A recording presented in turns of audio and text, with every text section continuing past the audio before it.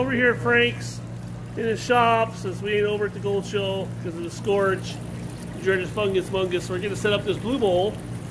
It dumps out to the banjo pan. We're going to do some of that. And then we got the new Miller table, or the dream table that Paul made for me. Got it all shimmed up in the shop. And I brought black sand, and I left my vial of 4 ounces of beach gold at home because I'm an idiot. But Frank had some material left in his shop with some black sand that was all trapped on a bunch of magnets.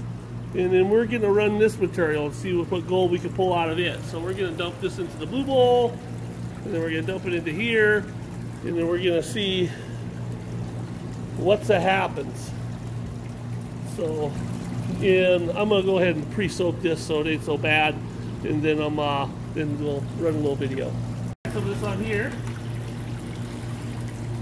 I'll get an idea. This is all black sand that Frank has crushed that was stuck to magnets in his shop. He has informed me that he gave away a bunch of material the other day, and so that was really nice of him to give away material. And he could have gave it to me instead.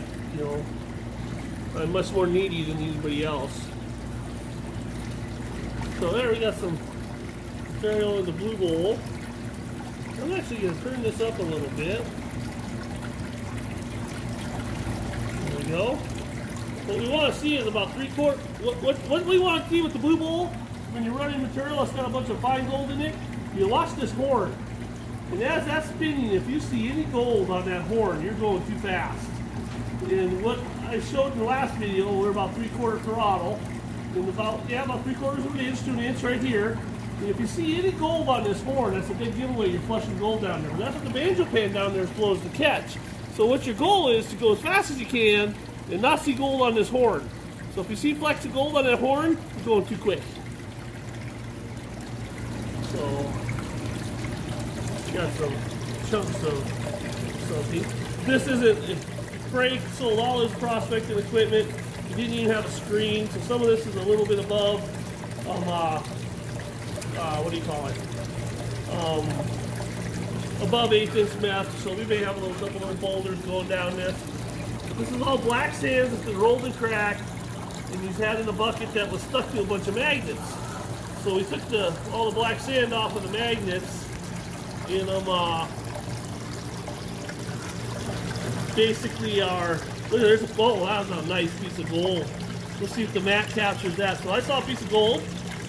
There it is, right there. Come over here, Billy. See that right there? There's a piece of gold right there caught in the mat. Yeah, so we found some gold.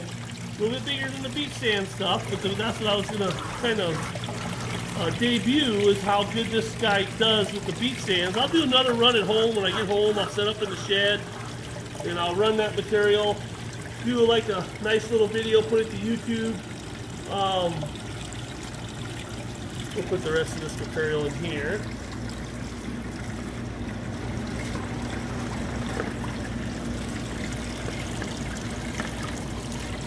So, one thing nice is that with the bowl below it, you know, if we have any kind of slopping and we're doing any kind of disturbing, we're going to capture that on the banjo pan down here. So if we had any gold that was going to escape, you know, we got our second defense, so to speak. And we're going to turn this up a little bit. It kind of went down a little bit. It kind of, once you adjust for the pressure, let it equalize out. Flicking off some big chunks of rust here. So you can see that this Miller table goes pretty quick. I'm going to sit here and just run my fingers up and down this edge just to knock off that pile of sand. There's some gold right there. Well, it just moved a little bit.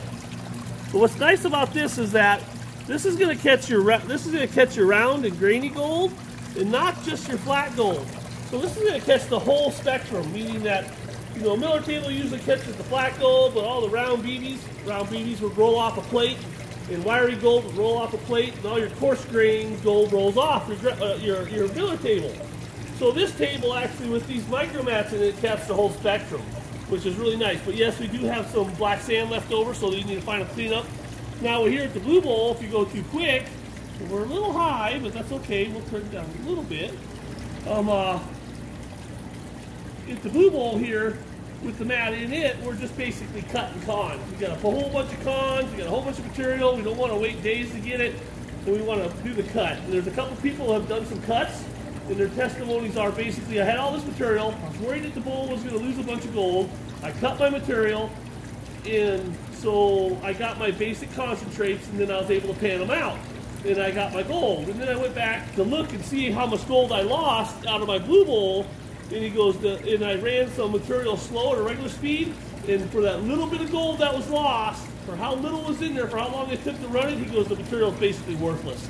So it's doing a pretty good job, but everybody's gold is different. You know, there's some people's gold that's a lot flatter and finer than others. That's going to be a little bit more sensitive. And most people's gold for a blue bowl is pretty safe. You know, you're gonna be able to run that and capture it all. It's just a lot. There's some places that have the fly coop stuff.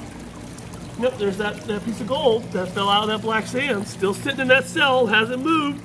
Nice flat piece of gold. That's what's so nice is once it gets caught in the cell, it don't go nowhere. There's 2 or 3 pieces of gold in there. Yeah, yep. And so, and got some chunks of iron in here. This is basically sweep alloy or miscellaneum or shoponium. Because it's got, like, you know, friggin' shavings and stuff in there, you know. Frank's finest pay dirt is what we'll call it, you know, from his shop floor. We're teasing him. Oh, here's a piece of gold up here. Yep, right in the first cell. Ah, I bumped it. Right there in that first cell. I got it. Yeah, and oh, here's another piece of gold right there. See it kind of moving around? Right there, tip my finger. Yeah, so we got some gold out of that. So that's kind of cool, you know, and here we got this. The water kind of got clouded up, so it's hard to see into the blue bowl to see what's going on. That's kind of a bummer because there's so much rust in the water from this that iron sitting for so long. But everybody, this is a customer-inspired product. I did not come up with this. This wasn't the plan for it. It was for the slick blade of the cube, ran a lot quicker, and people started running finishing material over this micro mat.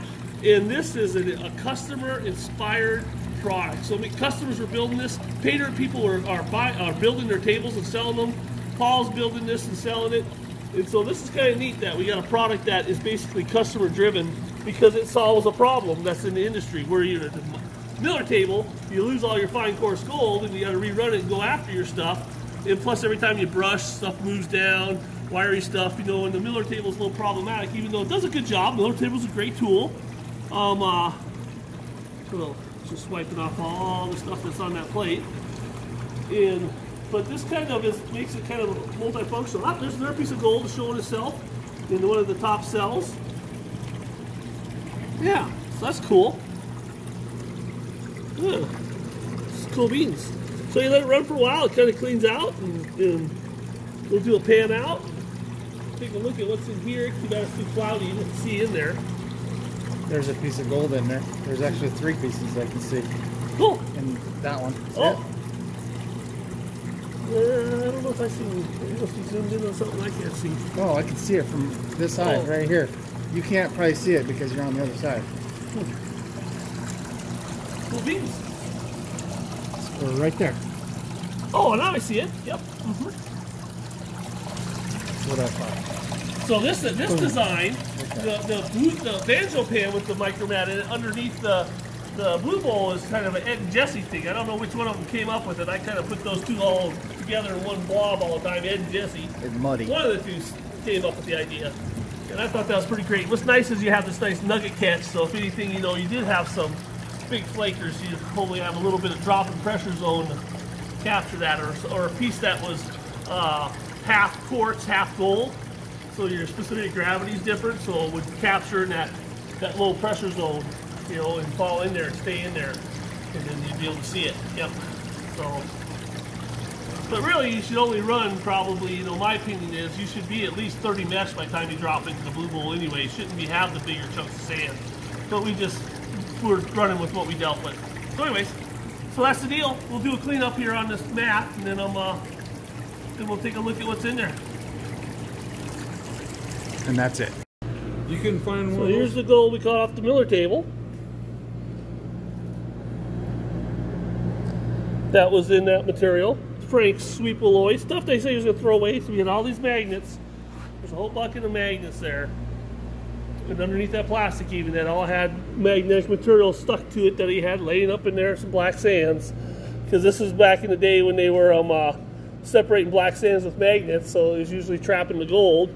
And what we did is we took the magnets that had the material on it, and then we pulled the material off with the spinet off and dropped them into the pan. So that's how we got the material off those magnets.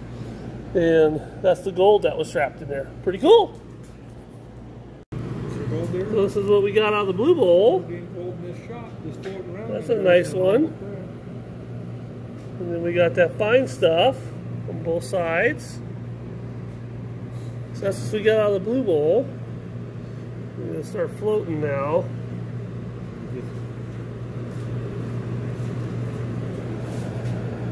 Yeah. He's going to go get some soap and we'll finish panning this and suck it out. That is a...